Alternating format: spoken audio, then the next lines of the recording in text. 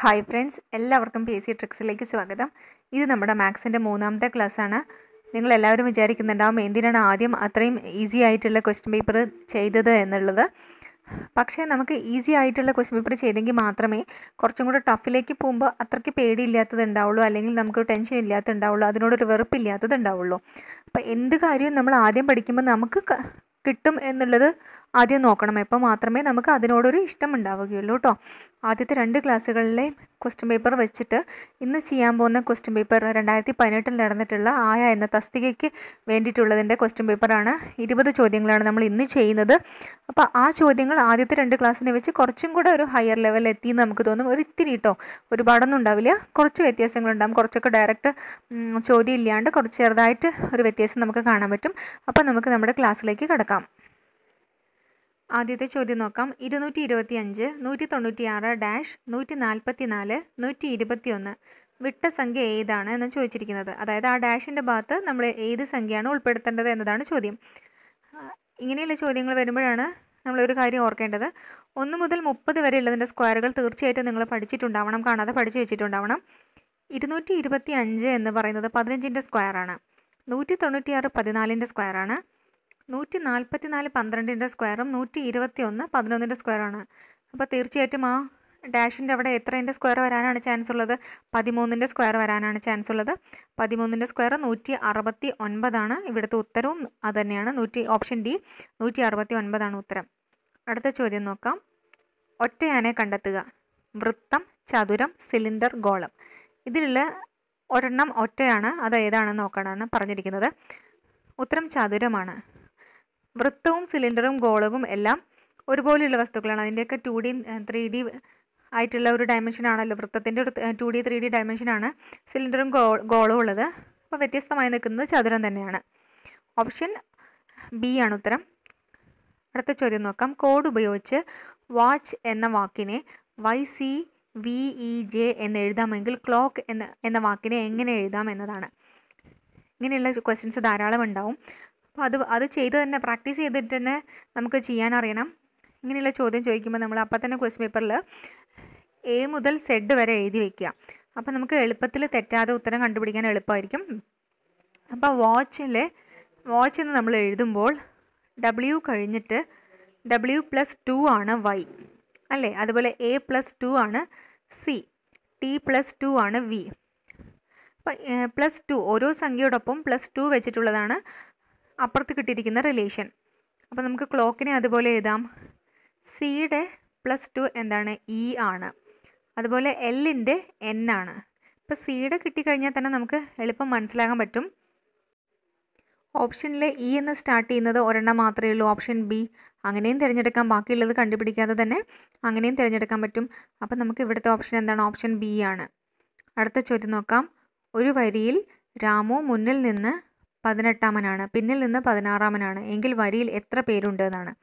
ഇങ്ങനെ വരിയിലെ മുൻപിൽ നിന്നും പുറകിൽ നിന്നും ഒരാളുടെ തന്നെ മുൻപിൽ നിന്നും പുറകിൽ നിന്നും തന്നിട്ടുണ്ടെങ്കിൽ വരിയിൽ എത്രയുണ്ടെന്ന് കാണാൻ ഈ 2 ഭാഗത്തെയും കൂടെ കൂട്ടിയിട്ട് 1 കുറച്ചാൽ മതി. എന്താണ്? ഒരാൾ തന്നെ പുറകിൽ നിന്നും ഇത്രാമത് അല്ലെങ്കിൽ മുൻപിൽ നിന്ന് ഇത്രാമത് എന്ന് ചോദിച്ചിട്ട് ആ വരിയിൽ എത്ര ആളുണ്ട് എന്ന് കാണണമെങ്കിൽ മുൻപിലത്തെ സ്ഥാനവും അതുപോലെ പുറകിൽ നിന്ന് ഉള്ള സ്ഥാനവും കൂടെ കൂട്ടിയിട്ട് 1 കുറച്ചാൽ മതിയാവും. അപ്പോൾ ഇവിടെ എത്രയാണ്? 18 + 16 രണ്ടും കൂടെ കൂട്ടുമ്പോൾ നമുക്ക് 34 എന്ന് കിട്ടും. അതിൽ നിന്ന് 1 കുറച്ചാൽ 33. അപ്പോൾ വരിയിൽ 33 പേരാണുള്ളത്. ഈ ചോദ്യത്തിൻ്റെ ഉത്തരം ഓപ്ഷൻ എ ആണ്. അടുത്ത ചോദ്യം നോക്കാം. 5,48,497 എന്ന സംഖ്യയിൽ 8ൻ്റെ സ്ഥാനവിലയെ മുഖവില കൊണ്ട് ഹരിച്ചാൽ ഹരണഫലം എത്ര? ഇതാണ് നമ്മുടെ ചോദ്യം. അപ്പോൾ സ്ഥാനവില എന്താണെന്ന് എല്ലാവർക്കും അറിയാമെന്ന് കരുതുന്നു. എന്നാലും പറയാം. ഒറ്റയുടെ സ്ഥാനത്ത് ഇവിടെ 7 ആണ്, 10ൻ്റെ സ്ഥാനത്ത് 9, 100ൻ്റെ സ്ഥാനത്ത് 4, അതുപോലെ 1000ൻ്റെ സ്ഥാനത്താണ് 8 ഇരിക്കുന്നത്. അപ്പോൾ 8ൻ്റെ സ്ഥാനവില 8000. 8ൻ്റെ സ്ഥാനം 1000 ആണല്ലോ, അപ്പോൾ 8000 ആണ്. അതിൻ്റെ മുഖവില എന്ന് പറയുന്നത് ആ സ്ഥാനവിലയിൽ ഇരിക്കുന്ന സംഖ്യയാണ് മുഖവില. അപ്പോൾ വെറും 8 ആണ് ഇവിടുത്തെ മുഖവില എന്ന് പറയുന്നത്. അതുകൊണ്ട് ഹരിച്ചാലുള്ള ഹരണഫലം എത്ര എന്നാണ് ചോദിച്ചിരിക്കുന്നത്. അപ്പോൾ 8ൻ്റെ സ്ഥാനവില എത്രയാണ്? 8000. അതിനെ മുഖവിലയായ 8 കൊണ്ട് ഹരിക്കുമ്പോൾ എത്ര നമുക്ക് ഹരണഫലം കിട്ടും? 1000 എന്ന് കിട്ടും. അതുതന്നെയാണ് ഉത്തരവും. ഈ ചോദ്യത്തിൻ്റെ ഉത്തരം ഓപ്ഷൻ സി ആണ്. അടുത്ത ചോദ്യം നോക്കാം. ഒരു അച്ഛൻ്റെയും മകൻ്റെയും ഇപ്പോഴത്തെ വയസ്സുകളുടെ തുക 52 ആണ്. 10 വർഷം മുൻപ് അവരുടെ വയസ്സുകളുടെ തുക എത്രയായിരുന്നു? ഇത് ഓപ്ഷൻസ് വെച്ച് ചെയ്ത് നോക്കാം. അതുപോലെ തന്നെ ഇങ്ങനത്തെ വയസ്സുകളുടെ കണക്കുകൾ ചെയ്യുന്ന മെത്തേഡ് വെച്ചും ചെയ്ത് നോക്കാം. അതൊക്കെ ഒരുപാട് സമയമെടുക്കും. അതിനേക്കാൾ നല്ലത് സിമ്പിൾ ലോജിക്ക് വെച്ചിട്ട് തന്നെ കണ്ടുപിടിക്കാം. ഇവിടെ പറഞ്ഞിരിക്കുന്നത് ഇപ്പോൾ അച്ഛൻ്റെയും മകൻ്റെയും വയസ്സുകളുടെ തുക 52 എന്നാണ്. 10 വർഷം മുൻപ് അവരുടെ വയസ്സുകളുടെ തുക എത്രയായിരുന്നു എന്നതാണ് ചോദ്യം. 10 വർഷം മുൻപ് രണ്ടുപേരുടെ വയസ്സിൽ നിന്നും 10 കുറച്ചാൽ മൊത്തം 20 എന്ന് കിട്ടും. 52 നിന്ന് ഈ 20 കുറച്ചാൽ മതിയല്ലോ. അതുതന്നെയാണ് ഉത്തരവും. 32 ഉത്തരം. അതായത് 10 വർഷം മുൻപ് അവരുടെ വയസ്സുകളുടെ തുക എത്രയായിരുന്നാണ് ചോദിച്ചിരിക്കുന്നത്. ഇപ്പോൾ വയസ്സുകളുടെ തുക 52 ആണ്. 10 വർഷം മുൻപ് രണ്ടുപേരുടെ വയസ്സിൽ നിന്നും 10 കുറച്ചാൽ 20 കിട്ടും. അതിന് ഇപ്പോഴുള്ള വയസ്സുള്ള തുകയിൽ നിന്ന് കുറയ്ക്കുമ്പോൾ നമുക്ക് 32 എന്ന് കിട്ടും. മനസ്സിലായി കാണുമെന്ന് ഞാൻ കരുതുന്നു. അടുത്ത ചോദ്യം നോക്കാം. ഒരു മാസം 1-ാം തീയതി ബുധനാഴ്ചയാണ് എങ്കിൽ ആ മാസം 24-ാം തീയതി ഏതാഴ്ചയാണെന്ന് നോക്കാം. 1-ാം തീയതി മുതൽ 24-ാം തീയതി വരെ എത്ര ദിവസമാണുള്ളത്? 23 ദിവസമാണ് ഉള്ളത് അല്ലേ? ഈ 23-നെ 7 കൊണ്ട് ഹരിച്ചാൽ നമുക്ക് ഒരു തുക കിട്ടും. 23-നെ 7 കൊണ്ട് ഹരിച്ചാൽ എത്ര കിട്ടും? ശിഷ്ടം 2 കിട്ടും. അപ്പോൾ ഇപ്പോൾ ബുധനാഴ്ചയാണ് എന്നാണ് പറഞ്ഞിരിക്കുന്നത്. വ്യാഴം വെള്ളിയാഴ്ചയായിരിക്കും ആ മാസം 27-ാം തീയതി. എങ്ങനെയാണ് ഈ വെള്ളിയാഴ്ച കിട്ടിയിരിക്കുന്നത്? 23-നെ 7 കൊണ്ട് ഹരിച്ചപ്പോഴുള്ള ശിഷ്ടം കിട്ടിയ 2-നെ ആ ആഴ്ചയുടെ കൂടെ കൂട്ടി. 1-ാം തീയതി ബുധനാഴ്ചയാണെന്നാണല്ലോ പറഞ്ഞിരിക്കുന്നത്. ആ ബുധനാഴ്ചയുടെ കൂടെ കൂട്ടിയപ്പോൾ വ്യാഴം വെള്ളി, അങ്ങനെയാണ് വെള്ളി കിട്ടിയിരിക്കുന്നത്. ഈ ചോദ്യത്തിൻ്റെ ഉത്തരം ഓപ്ഷൻ ബി വെള്ളിയാഴ്ചയാണ്. ഇനി അടുത്ത ചോദ്യം നോക്കാം. 18/24 (?) ഇതിൻ്റെ ക്വസ്റ്റ്യൻ മാർക്കിൻ്റെ സ്ഥാനത്തെ അക്കം എത്ര? ഇതുപോലെയുള്ള ചോദ്യങ്ങൾ ചെയ്യണമെങ്കിൽ a/b = c/d ആ ഫോർമുലയാണ് ഉപയോഗിക്കേണ്ടത്. ഇവിടെ ക്വസ്റ്റ്യൻ മാർക്കിൻ്റെ സ്ഥാനത്ത് എക്സ് എന്ന് നമുക്ക് മാർക്ക് ചെയ്യാം. കൂടാതെ 18/24 ചെറുതാക്കുകയും ചെയ്യാം. 18/24 ചെറുതാക്കുമ്പോൾ എത്ര കിട്ടും? 3/4 എന്ന് കിട്ടും. 18/24 6 കൊണ്ട് ഡിവൈഡ് ചെയ്ത് പോവും. അപ്പോൾ 3/4 എന്ന് കിട്ടും. 3/4 ക്വസ്റ്റ്യൻ മാർക്കിൻ്റെ സ്ഥാനത്ത് എക്സ് എന്ന് കൊടുക്കാം. x/4 എന്ന് കിട്ടും. ഇത് a/b = c/d ആണെങ്കിൽ AD = PC എന്ന ഫോർമുലയിൽ എഴുതുമ്പോൾ എന്ത് കിട്ടും? 3 × 4 = 4 × x എന്ന് കിട്ടും. ആ എക്സ് കണ്ടുപിടിക്കാൻ എന്താണ് ചെയ്യേണ്ടത്? 3 × 4 / 4 ചെയ്യാം. അപ്പോൾ എക്സ് എത്രയെന്ന് കിട്ടി? 3 എന്ന് കിട്ടി. ഈ ചോദ്യത്തിൻ്റെ ഉത്തരം ഓപ്ഷൻ ബി ആണ്. അടുത്ത ചോദ്യം നോക്കാം. പ്ലസ് ഗുണനത്തെയും മൈനസ് ഹരണത്തെയും ഇൻറ്റു സങ്കലനത്തെയും ഹരിക്കണം എന്നത് വ്യവകലനത്തെയും സൂചിപ്പിക്കുന്നുവെങ്കിൽ 15 + 9 - 3 × 2 ഹരിക്കണം 4 എന്നതിൻ്റെ വില എത്ര? ഇതുപോലെയുള്ള ചോദ്യങ്ങൾ ചെയ്യുമ്പോൾ നമ്മൾ ആദ്യം ബോർഡ് മാസാണ് ആ റൂളാണ് ഉപയോഗിക്കേണ്ടത്. അതിനു മുൻപ് ഈ തന്നിരിക്കുന്ന ക്വസ്റ്റ്യനിലെ ചിഹ്നങ്ങളുണ്ടല്ലോ അതെല്ലാം മുകളിൽ തന്നിരിക്കുന്ന ചിഹ്നങ്ങളാക്കി മാറ്റണം. അപ്പോൾ 15 + 9 എന്നുള്ളത് എന്തായി മാറും? 15 × 9 ഹരിക്കണം 3 + 2 - 4 എന്നായി മാറും. ഇനി ഇത് ബോർഡ് മാസ് വെച്ച് ഉപയോഗിക്കുമ്പോൾ ആദ്യം ബ്രാക്കറ്റ് ഓഫ് ഇതിനകത്തില്ല, പിന്നെ ഡിവിഷനാണ് ചെയ്യേണ്ടത്. അപ്പോൾ 15 × 9 ഹരിക്കണം 3 ആണ് ആദ്യം ചെയ്യേണ്ടത്. 3 എന്നായി മാറും. +2 - 4 കിട്ടി. പിന്നെ ചെയ്യേണ്ടത് മൾട്ടിപ്ലിക്കേഷനാണ്. അത് 15 × 3 ചെയ്യുമ്പോൾ 45 കിട്ടും. +2 - 4 പിന്നെ ചെയ്യേണ്ടത് അഡീഷനാണ്. മൊത്തം 47 കിട്ടും. 47 - 4 എന്ന് കിട്ടും. പിന്നെ ലാസ്റ്റാണ് വ്യവകലനം ചെയ്യേണ്ടത്. അപ്പോൾ എത്ര കിട്ടും? ഉത്തരം 43 എന്ന് കിട്ടും. ഓപ്ഷൻ എ ആണ് ഇവിടുത്തെ ഉത്തരം. നമ്മളുടെ ഒരു ചെറിയ കാൽക്കുലേഷൻ മിസ്റ്റേക്ക് മതി ഓപ്ഷൻസ് മാറാൻ. എല്ലാം നിയറസ്റ്റ് ആയിട്ടുള്ള ഓപ്ഷൻസാണ് കൊടുത്തിരിക്കുന്നത്.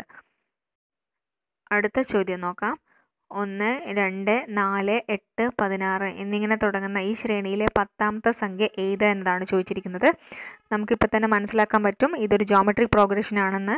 ജോമെട്രിക് പ്രോഗ്രഷൻ്റെ 10ാമത്തെ സംഖ്യ കണ്ടുപിടിക്കാൻ ഒരു ഇക്വേഷൻ ഉണ്ട്. അതെന്താണ്? AR⁻n - 1 എന്നുള്ളതാണ് ഇക്വേഷൻ. ഇവിടെ A എന്ന് പറയുന്നത് ആദ്യത്തെ പദവും R എന്ന് പറയുന്നത് റേഷ്യോയുമാണ്. N എന്ന് പറയുന്നത് എത്രാമത്തെ ടേം ആണോ കണ്ടുപിടിക്കാൻ തന്നിരിക്കുന്നത് അതാണ്. ഇനി R എന്ന റേഷ്യോ എങ്ങനെയാണ് കണ്ടുപിടിക്കുക? ടേംസ് T1, T2, T3 എന്ന ഫോമിലാണെങ്കിൽ T2 minus T2 divided by T1 എന്ന് കണ്ടുപിടിക്കുന്നതാണ് R എന്ന് പറയുന്നത്, റേഷ്യോ കണ്ടുപിടിക്കുന്നത്. അപ്പോൾ ഇവിടെ എങ്ങനെ കണ്ടുപിടിക്കും? 2 ഡിവൈഡഡ് ബൈ 1 എത്രയാണ്? 2 ആണ്. അതുപോലെ 4 ഡിവൈഡഡ് ബൈ 2 അതും 2 ആണ്. അപ്പോൾ ഇവിടെ റേഷ്യോ 2 ആണ്. ഫസ്റ്റത്തെ ടേം 1 ആണ്. അപ്പോൾ 10ാമത്തെ പദം എങ്ങനെയാണ് കണ്ടുപിടിക്കുക? 1 ഇൻറ്റു 2 റേസ് ടു 10 മൈനസ് 1 എന്ന് എഴുതണം. അപ്പോൾ എത്ര കിട്ടും? 2/9 എന്ന് കിട്ടും. 2/9ൻ്റെ വാല്യൂ എത്രയാണ്? 512 ആണ്. 2/9 എന്ന് പറഞ്ഞാൽ 512 ആണ്. ഈ ചോദ്യത്തിൻ്റെ ഉത്തരം ഓപ്ഷൻ ഡി ആണ്, 512. അടുത്ത ചോദ്യം നോക്കാം. മനു ഒരു പേന 225 രൂപയ്ക്ക് വാങ്ങി. അത് മധുവിന് 125 രൂപയ്ക്ക് വിറ്റു. എങ്കിൽ മനുവിന് കിട്ടുന്നത് ലാഭമോ നഷ്ടമോ? അങ്ങനെയാണെങ്കിൽ അത് എത്ര രൂപ എന്നാണ് ചോദിച്ചിരിക്കുന്നത്. ഇത് നമുക്ക് ചെയ്തൊന്നും നോക്കേണ്ട കാര്യമില്ല.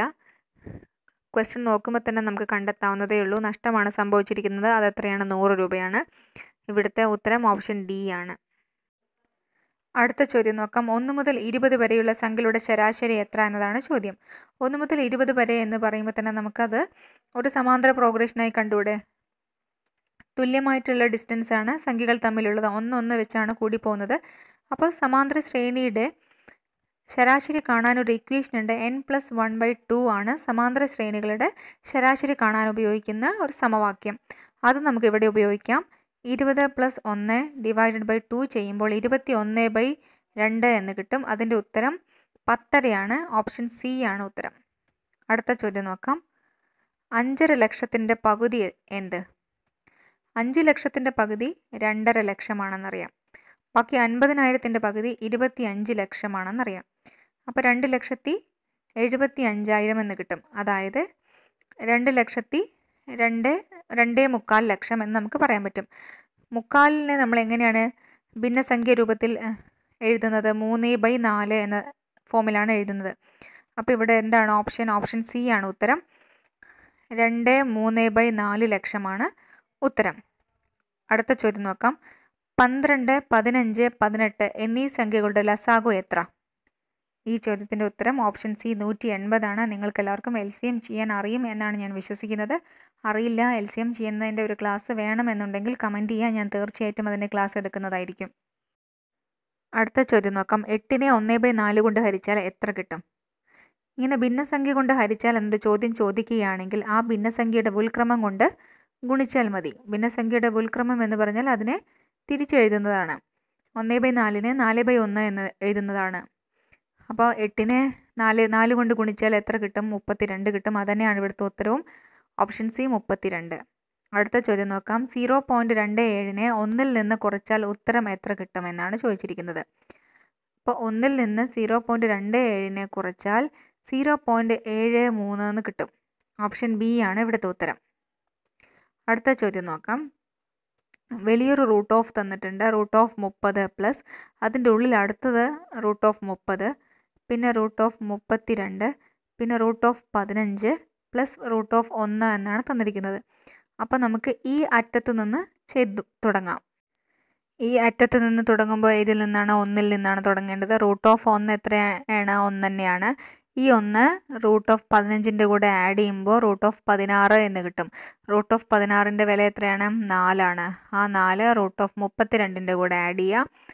അപ്പം 36 കിട്ടും. 36ൻ്റെ റൂട്ട് വാല്യൂ 6 ആണ്. ആ കിട്ടുന്ന 6നെ 30ൻ്റെ കൂടെ ആഡ് ചെയ്യുമ്പോൾ റൂട്ട് ഓഫ് 36 പിന്നെയും നമുക്ക് 6 എന്ന് കിട്ടും.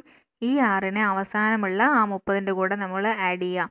അപ്പോൾ 36 കിട്ടും. റൂട്ട് ഓഫ് 36 എത്രയാണ്? 6 ആണ്. ഓപ്ഷൻ എ ആണ് ഇവിടുത്തെ ഉത്തരം. അടുത്ത ചോദ്യം നോക്കാം. ഒരു കാർ 40 km/മണിക്കൂർ വേഗത്തിൽ 15 മിനിറ്റ് സഞ്ചരിച്ചുവെങ്കിൽ കാർ എത്ര ദൂരം സഞ്ചരിച്ചു? ഇതാണ് ചോദ്യം. ഇത് കണ്ടുപിടിക്കാൻ ഇക്വേഷനൊക്കെ ഉണ്ട്. Speed is equal to distance by time എന്ന ഇക്വേഷനിൽ കൊടുത്തിട്ട് നമുക്ക് കണ്ടുപിടിക്കാം. അങ്ങനെയൊന്നും വേണ്ട, കോമൺ സെൻസ് വെച്ചിട്ട് തന്നെ ഇത് കണ്ടുപിടിക്കാം. മണിക്കൂറിൽ 40 കിലോമീറ്റർ സഞ്ചരിക്കുന്ന കാറ് 15 മിനിറ്റ് കൊണ്ട് എത്ര ദൂരം സഞ്ചരിക്കും? ഒരു മണിക്കൂറിൻ്റെ 1/4 ഭാഗമാണ് 15 മിനിറ്റ് അല്ലേ? അപ്പോൾ ഒരു മണിക്കൂറിൽ 40 കിലോമീറ്റർ സഞ്ചരിക്കുമെങ്കിൽ ആ 40ൻ്റെ 1/4 എത്രയാണ്? 10 ആണ്. അപ്പോൾ 15 മിനിറ്റ് കൊണ്ട് കാർ 10 കിലോമീറ്റർ വരെ മാത്രമേ സഞ്ചരിക്കുകയുള്ളൂ. ഈ ചോദ്യത്തിൻ്റെ ഉത്തരം ഓപ്ഷൻ ബി 10 കിലോമീറ്റർ ആണ്. അടുത്ത ചോദ്യം നോക്കാം. ഒരു കുട്ടി ഒരു സംഖ്യ 10 കൊണ്ട് ഹരിക്കുന്നതിന് പകരം 10 കൊണ്ട് ഗുണിച്ചു പോയി. അപ്പോൾ കിട്ടിയ ഉത്തരം 400 ആണ്. എങ്കിൽ കുട്ടിക്ക് യഥാർത്ഥത്തിൽ കിട്ടേണ്ട ഉത്തരം എത്രയാണ്? നമുക്കിവിടെ സംഖ്യ എക്സ് ആണെന്ന് അസ്യൂം ചെയ്യാം. 10 കൊണ്ട് ഹരിക്കുന്നതിന് പകരം 10 കൊണ്ട് ഗുണിച്ചു. അപ്പോൾ എക്സ് എന്ന സംഖ്യയെ 10 കൊണ്ട് ഗുണിച്ചപ്പോൾ എത്രയാണ് ഉത്തരം കിട്ടിയിരിക്കുന്നത്? 400 ആണ് ഉത്തരം കിട്ടിയിരിക്കുന്നത്. അപ്പോൾ ഇവിടെ എക്സ് എത്രയാണ്? 40 ആണെന്ന് മനസ്സിലായി. ഇതിനെ 10 കൊണ്ട് ഹരിക്കുക. അങ്ങനെയാണല്ലോ നമ്മൾ ചെയ്യേണ്ടത്. 10 കൊണ്ട് ഹരിക്കുമ്പോൾ നമുക്ക് എത്ര ഉത്തരം കിട്ടും? 4 എന്ന ഉത്തരം കിട്ടും. അപ്പോൾ ഓപ്ഷൻ എ ആണ് ഇവിടുത്തെ ഉത്തരം. അടുത്ത ചോദ്യം നോക്കാം. ഒരു സഞ്ചിയിൽ 13 7/25 കിലോഗ്രാം അരിയും 8 4/25 കിലോഗ്രാം ഗോതമ്പും 3 6/25 കിലോഗ്രാം പഞ്ചസാരയുമുണ്ട്. ഇതിൽ നിന്ന് 3 4/25 കിലോഗ്രാം അരിയും 2 1/25 കിലോഗ്രാം ഗോതമ്പും 6/25 കിലോഗ്രാം പഞ്ചസാരയും എടുത്താൽ ശേഷിക്കുന്നവയുടെ ആകെ ഭാരം എത്ര? ഈ ചോദ്യം എങ്ങനെയാണ് ചെയ്യേണ്ടത്? നമുക്ക് എളുപ്പമായാണ് ചെയ്യാൻ, പക്ഷേ കുറച്ച് കാൽക്കുലേഷൻ ടൈം എടുക്കുന്നു മാത്രം. ആദ്യത്തെ സെഞ്ചിത്തെ എല്ലാം കൂടെ കൂട്ടുക. അരിയും ഗോതമ്പും പഞ്ചസാരയുടെയും അളവുകൾ കൂട്ടുക.